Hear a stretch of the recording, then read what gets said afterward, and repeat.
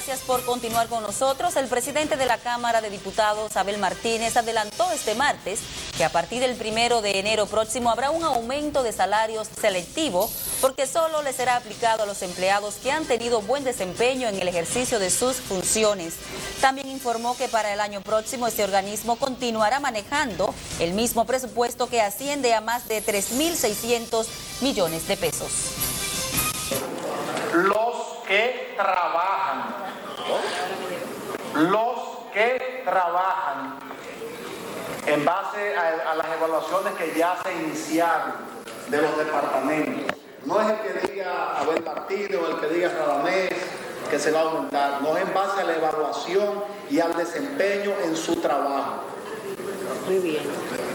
Yo quiero que en eso estemos claros. El presidente de la Cámara de Diputados ofreció la información durante la sesión de este martes, que conocerá una agenda de 47 puntos, entre los que figuran la solicitud de una investigación ante la denuncia de Fomper sobre supuestas irregularidades entre el Estado y supuestas generadoras eléctricas, así como sobre la transición presidencial y declarar a la Santa Biblia como libro nacional.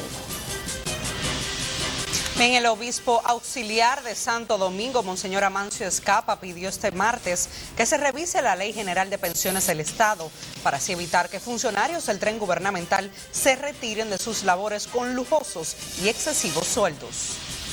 Lo importante es que vayan buscando lo mejor para el país, pero que no se perjudique a los que menos tienen, tampoco se eche, yo diría, jarro de agua fría, sobre todo sabido y por haber, no todos tienen la culpa, pero aquellos que verdaderamente hayan cometido injusticias o estén en esas situaciones, que sea la justicia que verdaderamente actúe. De Jesús.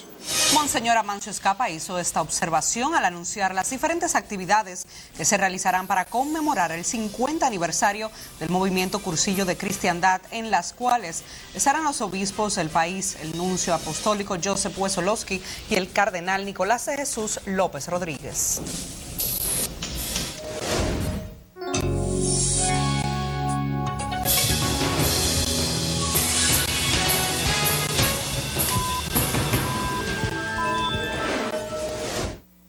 Los probióticos son microorganismos vivos que, al ser agregados como suplemento en la dieta, favorecen el desarrollo de la flora intestinal, en tanto que los prebióticos son bacterias que alimentan a estos microorganismos.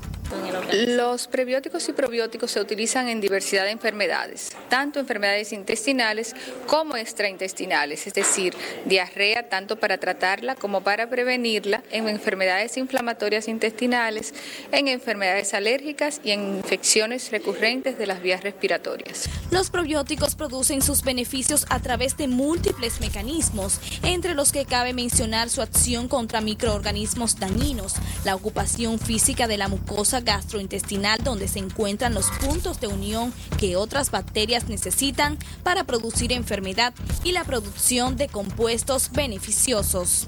Son bacterias que no son tóxicas, de origen humano, que no hacen daño, siempre que las personas no tengan problemas con su inmunidad, es decir, no tengan inmunocompromiso, pueden utilizarlas libremente en pacientes ambulatorios. Ya hay otro tipo de pacientes con problemas especiales que su médico será el encargado de recomendar que no se usen. Estos microorganismos pueden participar en la destrucción de compuestos tóxicos y en la eliminación de sustancias potencialmente cancerígenas mediante la producción de determinadas sustancias durante su crecimiento. Los probióticos son utilizados en la elaboración de diversos productos lácteos, siendo el yogur uno de los más populares. Yasmiri Rodríguez, Noticias Telemicro.